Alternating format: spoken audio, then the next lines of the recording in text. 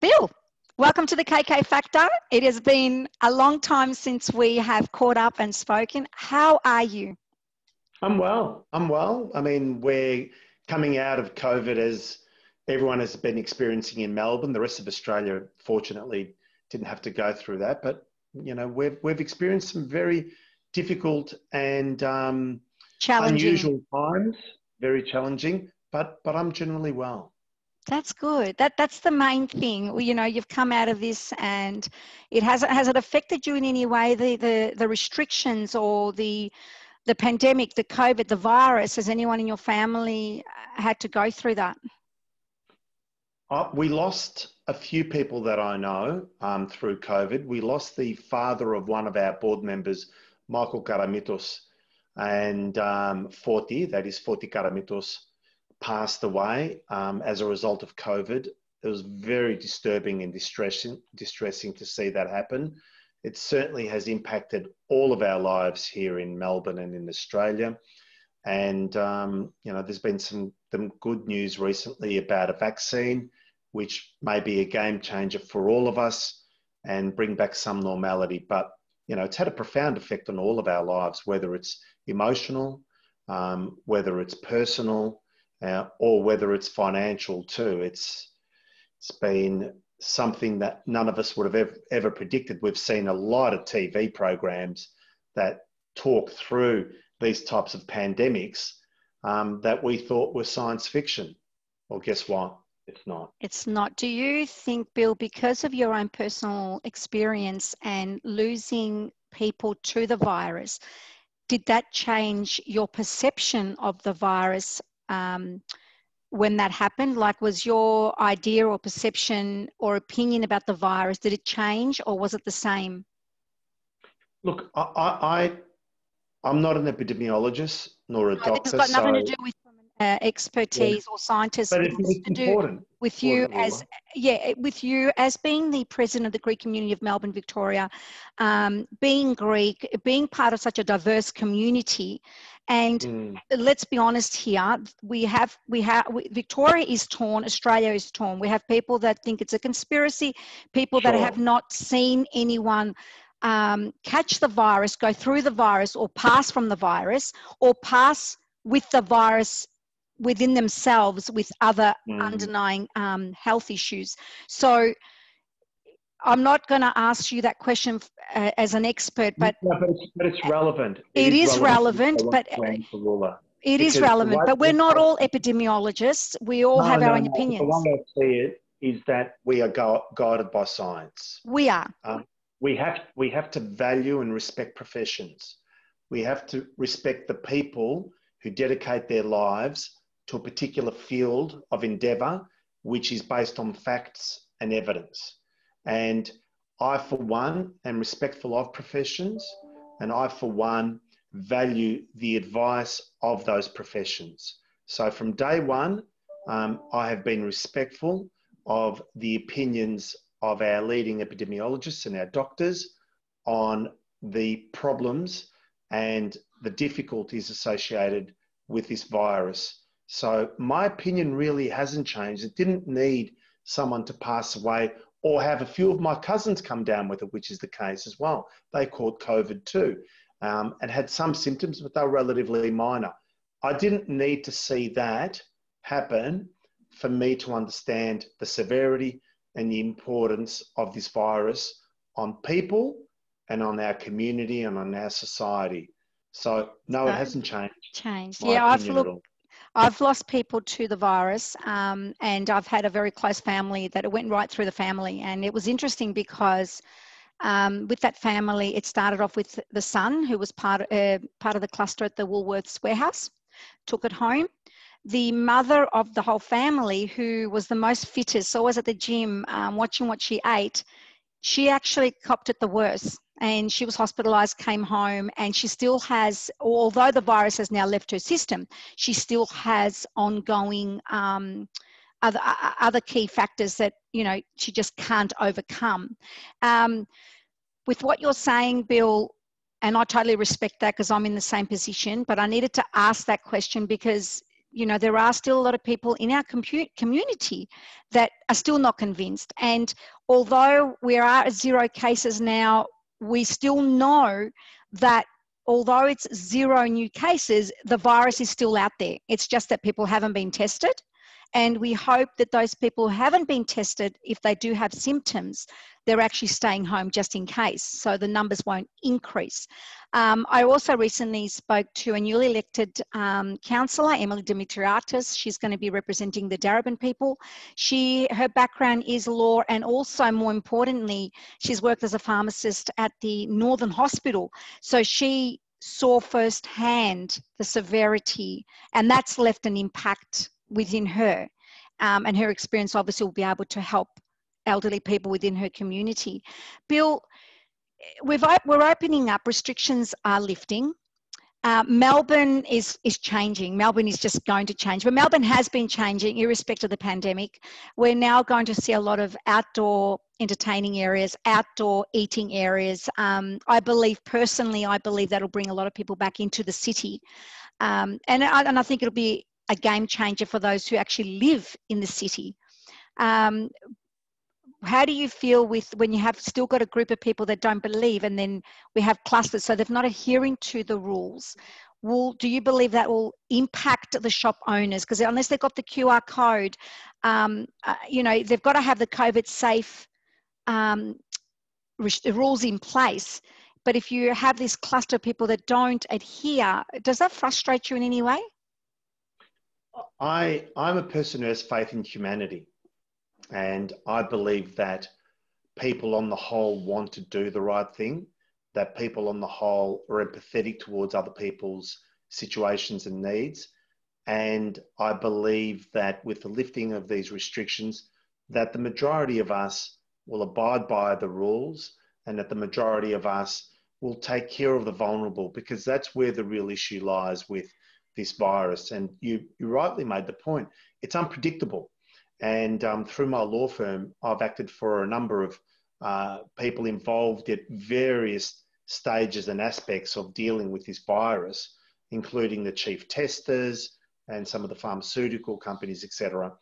And the point that they've made to me is that it is completely unpredictable about whom it will affect and infect. It doesn't discriminate, as they say. Yeah, the majority of people, or a good percentage of the people, are symptom-free. For some people, however, it has a profound effect and impact on their health. And it's those people that we need to be mindful of. I mean, we saw what it did in our community through the aged care homes. You know, at one stage, 20% of the deaths in Victoria were people of Greek background. Now, we're not 20% of our population. If that doesn't concern people, then I don't know what can.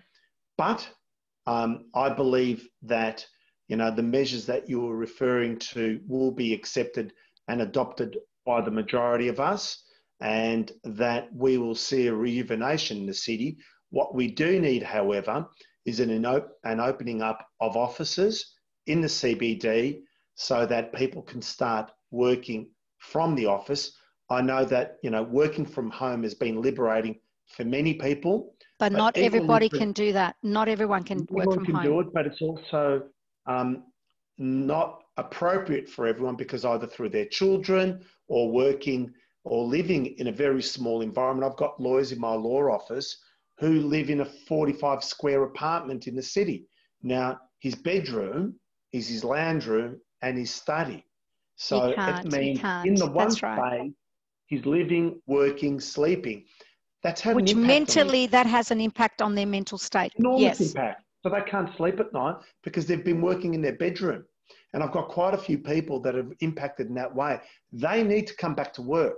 They need to see other people. They need to start socializing, because at the end of the day, all of us are social animals.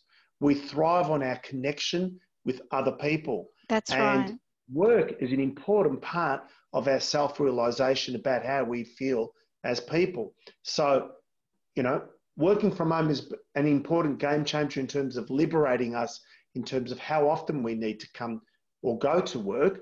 But at the same time, mentoring, developing, and assisting younger aspects, younger people of our work environments needs to happen by them being beside us. So, That's I'm right. looking forward to the government announcing some changes so that, I know city changes. communities. I know the change. Sorry, I'm interrupting you. I know that the government has put in a lot of lifting of restrictions to go back to work, but they are implementing a COVID safe going back to work. The organisation that I work have got a COVID safe program to transition back to work, where there is a percentage that they will be looking at a daily basis of people being in that workspace, the amount of space around the people, do they need to wear face masks, and there's going to be the sanitizers everywhere. So they are playing safe. So I believe that a lot of offices are now starting to bring back CBD is people. not, Rula.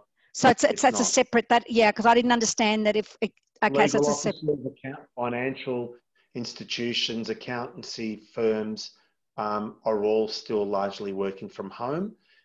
Is that because of the Unless choice, or is it because of government? And it's it's because the of government government. directive that Is it because of the you can amount of only go to people? work unless tasks you can't complete at home. And so those tasks are relatively minimal in a lot of the white collar professions. Yeah, and you can't have clients coming to your home. I get all that. Like I said earlier, not everybody can work from home. Bill, the contact tracing is obviously going to be a game changer as well. Our Prime Minister back on the 27th of March made his statement where he did address and said that contact tracing, we had one of the best in the world. Obviously now they've had some issues, but do you also believe it's not just the government playing a part, it's also the responsibility of us, the people in the community, that we need to take some responsibility of our choices, our actions in moving forward? Because let's face it, contact tracing is not going to work 100% unless we are honest of where we've been. We are honest that we get tested just in case we have anything but the flu.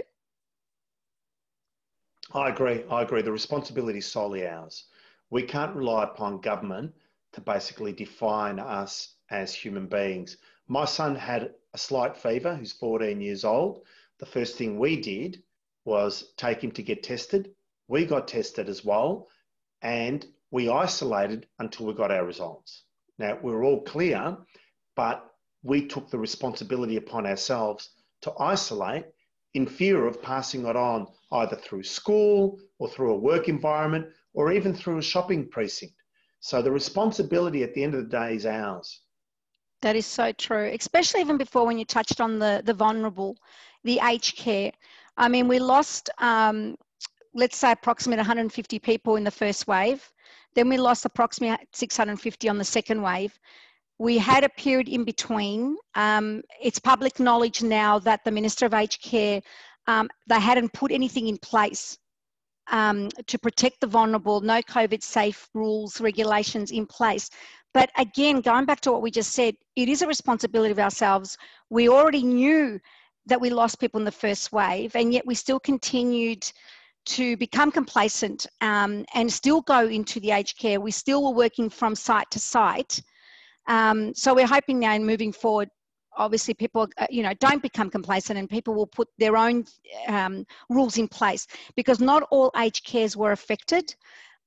We saw that. I personally know of an aged care, private aged care in Clayton, Clarinda area. No COVID went through that aged care facility, but that was because the owners, once the first announcement came through from our Premier, they took their own action and had PPE in there. They told their staff who were coming from overseas, I need you to stay home for 14 days. Some of them were jumping up and down, but they said, you know what, this is our aged care. We're in charge. And nothing went through that aged care. And up until a few weeks ago, I had a close friend of mine whose mother passed. And the day before she passed, she actually spent the night with her mum overnight at the aged care because it was free of COVID. So we know not all aged care facilities got affected by the COVID, but it is, like you said, the onus is also on us. It's not just the federal government telling us, I've got this rule in place, so you can't. We need to take an initiative as well. Absolutely. I agree entirely, Ruler. Absolutely. Bill, you also have a lot of interaction and with Greece. Greece is now going through another outbreak, Yes. and a lot of restrictions have been put in place there. The Greek community of Melbourne, how are they embracing what's going on now in Greece? Well, it's at the end of the day, I believe we're all citizens of the world. You know, we travel not only physically, but these days, as you and I are doing, um, electronically through Zoom, you know, Teams, etc. So our connection is immediate and instant. And Greece was quite interested in our story when we went into lockdown, and they made, you know, regular requests for interviews about how was it that we were dealing with it, what were we doing, and how were we feeling. And I must admit, in the interviews that I was doing with Greek TV and radio, when I was describing the restrictions that were in place, their response was, "Oh my God, how are you living like that? That's impossible. No one can live like that." And unfortunately, they're experiencing it right now. And so that interconnectedness that we share is instantaneous. And so our thoughts go out to them. You know, Greece was one of the shining examples through the first wave. Prime Minister Mitsotakis and his government really did an excellent job in terms of containing the virus and then opening up the economy and society. I'm not sure what the exact causes are for the second wave, but it appears that it's not something specific to Greece. It is throughout Europe. It is true, because Eastern Europe or Western Europe, some of these countries are experiencing 50,000 cases a day. We're talking about extraordinary numbers. Hospitals are filling up. So Greece is not alone. It's not alone in this. But Bill, there is a difference between there is a difference between Europe and Australia. Australia is an island surrounded by water. To get into Australia, you're either going to fly in or come in with a ship. Well, we closed our borders. You couldn't get in either way. Yeah, we sort of did and didn't, but I get that. And now our borders are closed, but we do have a bubble with New Zealand, and we're still having a lot of Australians coming back. Gladys, the Premier from New South Wales, announced, I think it was a week or so ago, she actually specifically said that 80% of the incoming travellers are going into quarantine because 80% of them do have the virus. It's coming in from Europe. Europe is not surrounded just by water, these individual countries. So you can walk over the border, you can ride a bike over the border, you can fly. So it's understandable why it's filtering right through, not just in one country. Oh, absolutely. But then we also saw throughout that period that the rules in place, while they had some numbers of COVID cases, were not highly restrictive, and it really appeared to be a matter of time before that virus did sweep through and lead to the closures that it has. Because, you know, we've seen scenes in Platias in Athens and Thessaloniki only a few weeks ago, where when the restaurants and cafes were closing at 11 p.m, the Platias were being filled with young people having a further drink and a bite to eat, and paying no heed towards social distancing. Well, it was only a matter of time. It really was. So, and news is breaking at the moment that Thessaloniki is becoming like the epicenter of the virus. Yeah, and like you said earlier, the hospitals are just becoming totally full. Absolutely. It's very concerning. And, all of us have got loved ones who live in Greece, and I have many, not only in Athens, but throughout Macedonia and Thessaloniki. So, I've been in contact with them. They're in lockdown. They're not doing anything. They're at home basically waiting for these 3 weeks to pass. But I expect the 3-week lockdown is going to turn into a far longer period, as we've seen in Melbourne. It takes a lot longer to bring it under control. You must be very proud talking with Mitsotakis and other world leaders, if you've had that opportunity. They're looking at our Premier here in Victoria. They're looking at our Premier's roadmap and admiring what he has done. Do you think they're going to take part of our roadmap and embrace it and put it into action with their countries, Well, particularly Mitsotakis with Greece? They have done it. They have done it throughout Europe, where they were very reluctant to impose lockdowns, even when the numbers were increasing, because of the economic impact on the community and society. Australia's in a fortunate position where it does have reserves, where it could fund through the job seeker and job keeper some form of semblance of normality and the capacity for people to live in a relatively modest way. Greece and many of these European countries don't have these economic reserves available to them, and hence they were incredibly reluctant to impose a lockdown. They've been forced into that, and a lot of the measures they're now taking in terms of uses of masks, reasons for leaving home, are all largely measures that were adopted here in Victoria. So, in some ways, we were so proud of the work done in Greece in March, and I think now many of the other countries throughout the world are admiring the work that's been done by all of us, not the Victorian government, by all of us here in Melbourne. You've even got Dr. Murphy from the US. I mean, he's constantly talking about the Andrews government. Bill, the Antipodes Festival, the largest festival in Melbourne every year. One of the largest Greek festivals in the world. In the Southern Hemisphere, yeah. Well, not in Greece too, because they don't have many festivals our size. Oh, really? I didn't know that. That's good knowledge. So it's one of the largest Greek festivals globally. Okay, so the Antipodes Festival, I know the Greek community and the broader community are going to be wondering, because we still haven't completely had all the restrictions lifted. It is a mass gathering. What did we have last year? Was it 350,000 or more people go through the week? 150,000, but I like 300. Did you like 300? Okay, there you go. I was misled there. Do you think there is there's a possibility that the Antipodes Festival will go through for 21? Or do you think it's a little bit too soon to not? I believe we will have something, but it won't be in the form that we've been accustomed to for the last 25 years. How do you do that, Bill? How do you cut back on the amount of people going through? It will become a street food festival in terms of a sit-down experience more than anything else. Okay, okay, that's okay. We can do that. But what about the crowd, Bill? You'll need to marshal people in and out. Do you honestly, Bill, believe such a festival? Yes, such a festival, because last year in February, we knew about the virus. I was invited that weekend to do a presentation on the Delphi main stage, and I still remember being cautious, worried. I knew the virus was out there. It was the last major event in Victoria. So come on, Bill, in February last year, at the end of February, it didn't stop the crowds.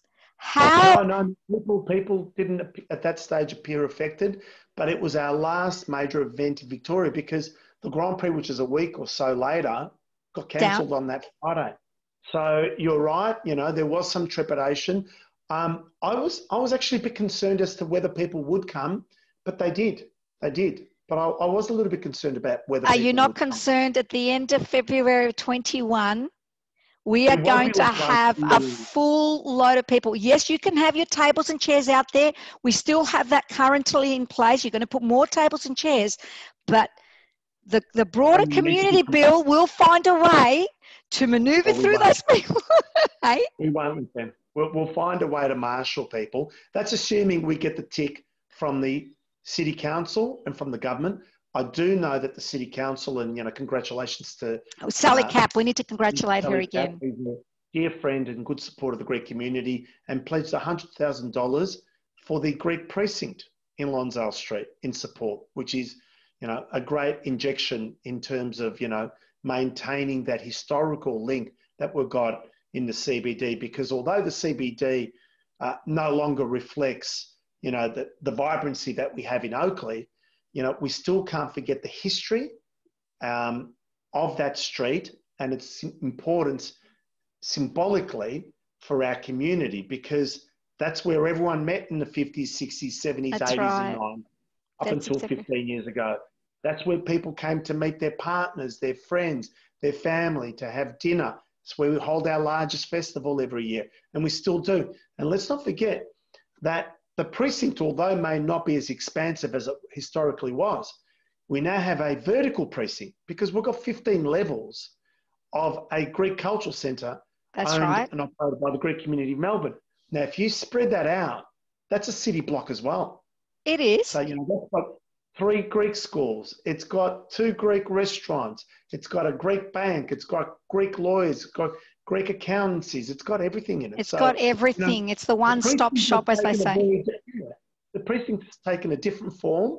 So, you know, it's important for us to make sure that we never turn that key and close the door on something, and that we maintain an importance in the CBD, because η αλήθεια να λέγεται και κακά τα ψέματα, a CBD and a centre is a centre. And when tourists come to the city, they come to the centre, as well as hopefully expanding into the other parts of Melbourne. So that's important for us. Now, Sally Cap, I know it's important to her to reactivate the city. So we're working with her. She's working very, very hard. I would have to take my hat down to her. She's the first mayor that was able to sit and have that private one-on-one with the Premier, Daniel Andrews, because of her concerns of business owners and opening up Melbourne. This is going to be so challenging for her, and that's another reason why I'm so happy that she's been re-elected, because she started something, she's lived through it, she needs to continue it and get it back to where it was. Now, according to the interim report, there's going to be a lot of things being put in measures, recommendations in us in moving forward to eliminate a higher risk of a third wave. Again, going back to the Antipodes Festival, because at some point we are going to have a massive festival there. QR codes are now being put in place in New South Wales. A lot of business owners have now been caught out, where we've got Gladys, the Premier, being very disappointed because obviously she doesn't want further clusters. So do you believe that that's going to be implemented in our business cafes, the hospitality industry in Melbourne? Because if we look at a festival like the Antipodes Festival, how will they monitor? At this point in time, some are using the QR code, some of them are taking down names and numbers. We're talking hundreds of thousands of people, Bill, and we both know what that festival... Hundreds of thousands. that won't be possible. The government would not approve it, and I think it'd be irresponsible. We're talking about reimagining it in a way where it has a street food environment, sitting down and controlling movement through it. That's probably as best as we can reimagine it. But watch this space. I don't know the answer, because we have to work with government and the Lord Mayor on these matters. But I'm aiming to have a conversation with our Premier in the next few weeks. Myself personally, I had some conversations with his chief advisors a few weeks ago. So let's see what happens. Let's see what comes out of it. We're certainly keen to ensure that we continue to have a cultural product available to our community going forward. Now, the Greek community, despite COVID, didn't stop. You know, our lectures didn't stop. We continued those online every Thursday, having the most esteemed, you know, academics and scholars from around the world. Our schooling program went from strength to strength. We didn't lose one student. How amazing is that? With thousands of students in our student program. And a lot of our other events where we could, we've continued through Zoom. As we're coming out of this, and as I'm about to leave you very shortly to take my son to soccer training at South Melbourne. That is fantastic, Bill. Melbourne Hellas. You know, life is starting to come back in so many beautiful different ways, and you know, we're experiencing the beauty of connecting with other people. I am with you, hopefully in person shortly. Shortly, absolutely. Look, there is a lot of good things that have come out of the pandemic, especially with interaction, the longing to see someone, to see a face and to speak to someone. People now walking the streets and actually looking up and saying hello even through their masks, which is great. Because originally we didn't do that anymore, Bill. We lost all that. And now it's amazing. It slowed life down, didn't it? Slowed Yes. life down. It did. And the mask That's a good. restriction has forced people now to go out, eat out, go back into the hospitality business, support the businesses, because the only way that mask comes off is if you drink and eat. So Yeah. there Yeah, is a lot true. of positives to that mask. Bill, on There that is. note, I really look forward to catching up with you sometime soon. All the very, very best. Thank you so much for your time. And it's great to Thank you, have you Rola. continuing as our president of the Greek community of Melbourne, Victoria.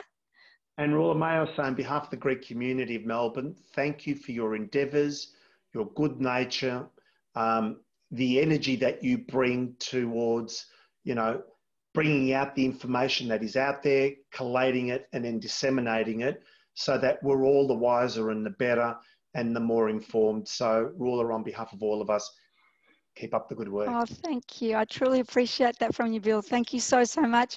Go out there, go and enjoy your boy with the soccer. Thank Say you. hello to everybody.